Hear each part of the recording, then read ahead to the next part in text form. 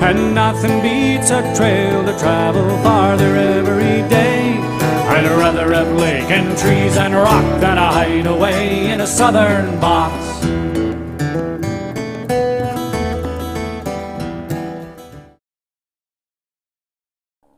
Hi, Dave Hadfield here, and I've been hauling things into the bush by hand to go camping since the middle 1980s. And if there's one thing I've learned is that human beings make lousy sled dogs. We haven't got enough legs. We only have 2. Left the train 3 hours ago, superb traveling, except for one minor incident. And just ahead of us, I hope to find the poles that we stashed in a tree for the Waltz in 2017, right up there in that open area. Of course, a very good question is why use sleds at all? Why not just carry everything on your back? Well, in mountaineering situations, sleds may not be practical. But in the Canadian Shield Forest, where I go, sleds are easier, they're more practical, and they take less energy to move a quantity of gear from one place to another. We're not usually climbing mountains here, although sometimes it feels like that. We're on a height of land portage, and I've divided my 2 Pelican load into one so I can get up the hill. But the really strong guys, like Hans, the tractor, they don't need such penny-ante stuff. They just go straight uphill. Out of the way, out of the Oh, way. man, I'm sorry. One really nice aspect of a sled over a backpack is that anytime you stop, you're resting. Whereas if the load's still on your back, you're not. And in the deep, thick snow of the Canadian Shield Forest, unpacked and soft, you sink in a lot deeper if you've got a heavy pack on your back. Even with snowshoes on, you can end up post-holing in the snow. Most people, of course, use snow machines, and they're really smart. But there is a downside. Every mechanical device you take with you into the bush is a liability. And what might have been an effortless ride in might end up being a long walk out. Nevertheless, one option that can work is to hire a snow machine to get you and your party the first 10 or 15K into the bush, and after that they drop you off. I prefer the train, the bud car, but the snow machine is an option. I love traveling with dogs, and a good sled dog team is just a pleasure to be with. But that's a big commitment to make for the rest of the year. I used to travel with my neighbor's dog, Hallie, Husky Samoyed Cross, just one dog, and actually that worked out quite well. She had the best aspects of both breeds and was a good companion. And there are other rigs for other situations. But if you want to be truly portable, it's pull, pull, pull. And while you're doing that, all you can think of is, how do I make a better sled?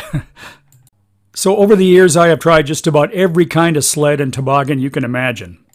I started off with a traditional shape, but took advantage of a modern low-friction material, high-density polyethylene. This worked, but I came up with easier pulling designs later. The basic toboggan is lightweight, but if you're in snow, and it is snowing, the thing can pick up 20 extra pounds as snow wedges itself into every corner and crevice of your load. Even if you use a cover, snow still gets packed in hard along the sides. The general idea of a toboggan like this is that you need the flotation in soft snow.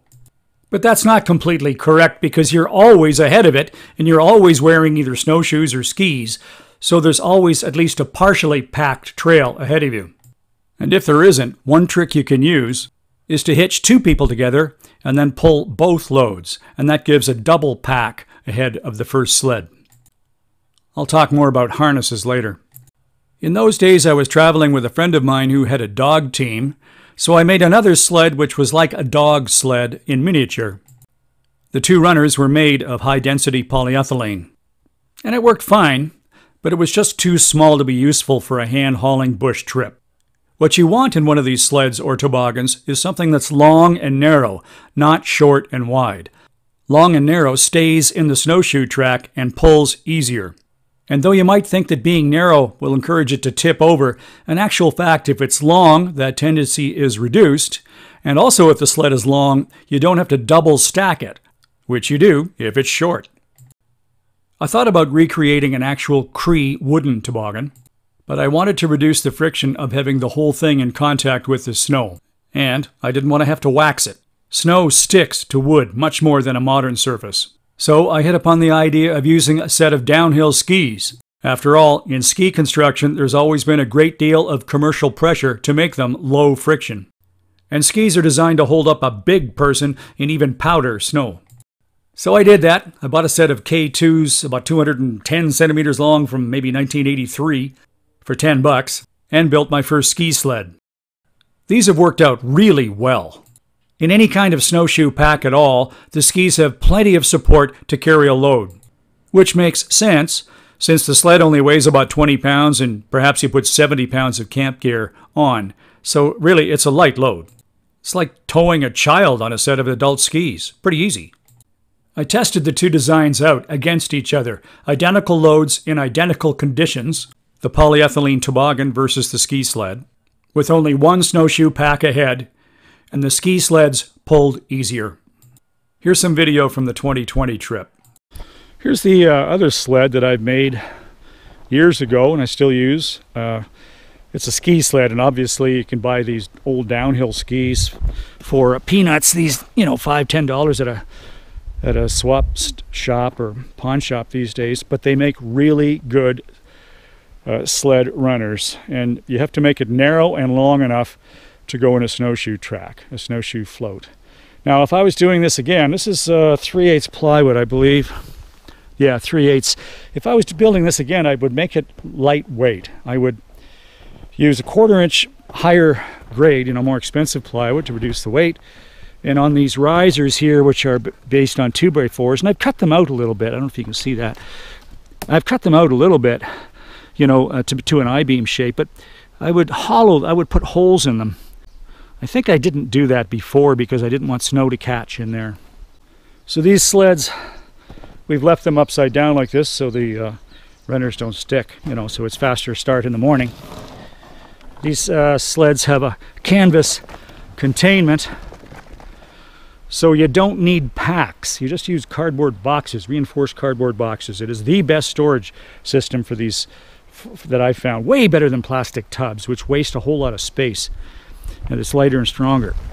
And then I made these hooks for a hook and loop system out of 1/4 inch brake tubing that's pounded flat and then bent around into that kind of shape. They pull really well. I mean, that set of downhill skis is designed to support a 200-pound or more person because, I got the longest skis I could get. And generally there's only 100, or not even that, 70 pounds of load on this at the most. So there's another ski sled. I have 2 of them.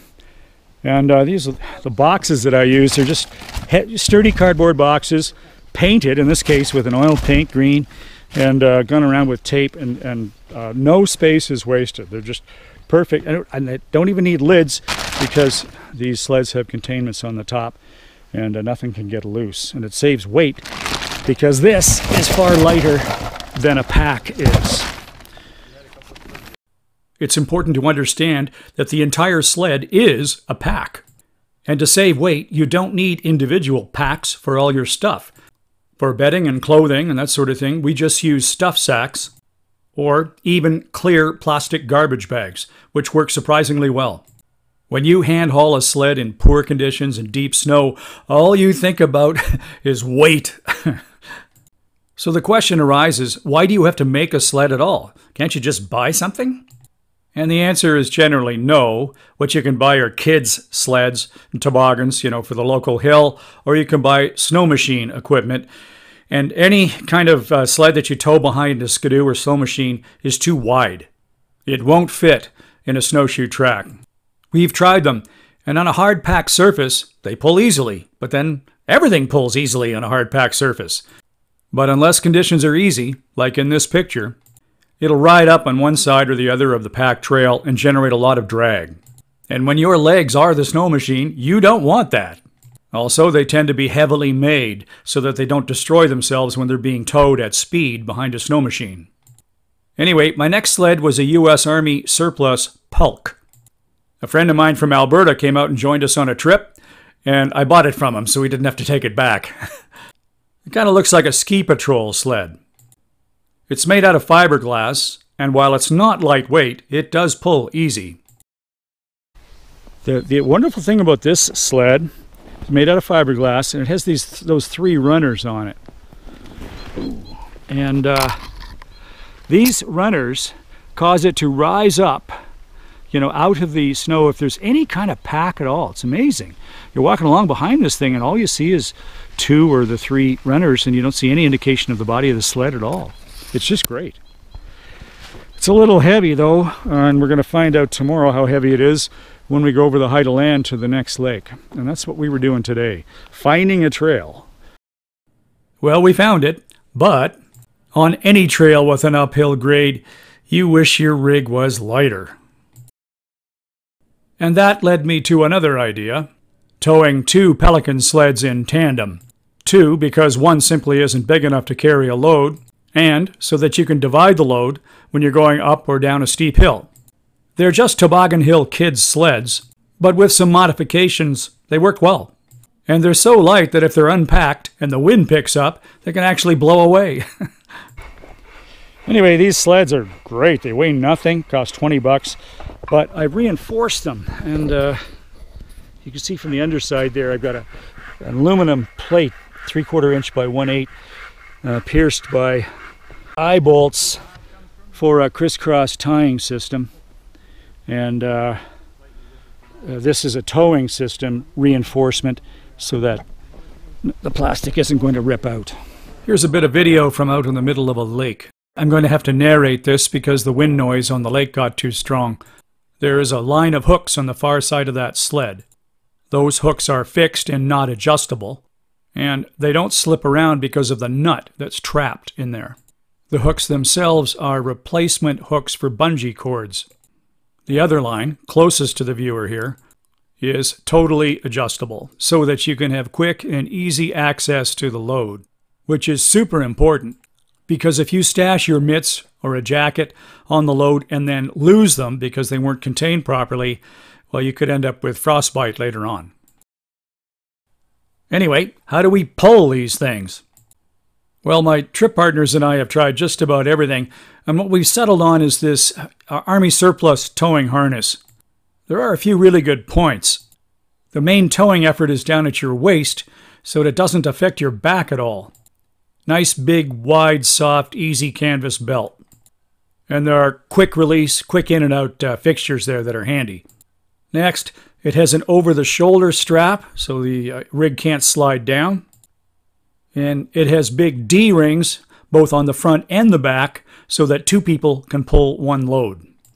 We use these in conjunction with carabiners, and it makes the rig really simple to use. You've probably noticed that we generally use ski poles when we're hauling a load. Obviously, being able to push with your hands does make you stronger and more efficient, but there are a couple of other good reasons to use poles. Sometimes it helps a lot when you're feeling for a trail. You know, sometimes on an out and back trip, you will make a trail and then there'll be snowing and blowing. And when you come back, it's soft, but if you can get onto the trail that you laid down on your way out, it becomes easier to pull. And you can't see it. There's no visual indication at all, but you can feel for it with your poles. It's really handy to have poles. The other aspect of poles, which is convenient, is if you ever did go through the ice and you don't have ice picks on, you can shorten up on the pole, grab it like this with the point sticking out, right? Sticking back, and then hopefully claw your way out of the hole using the poles. Anyway, you haven't truly experienced the Canadian winter bush until you leave the roads behind. For me, it's a time of connection, not isolation. So I hope that this and my other videos will encourage you to seek out some instruction, put together some gear, and wander your own path. The snow falls and the wind blows. There are no walls where the land froze. There's black spruce and jack pine, hard rock, and it's all mine. And nothing beats a trail to travel farther every day. I'd rather have laid and trees and rock than a hideaway in a southern box.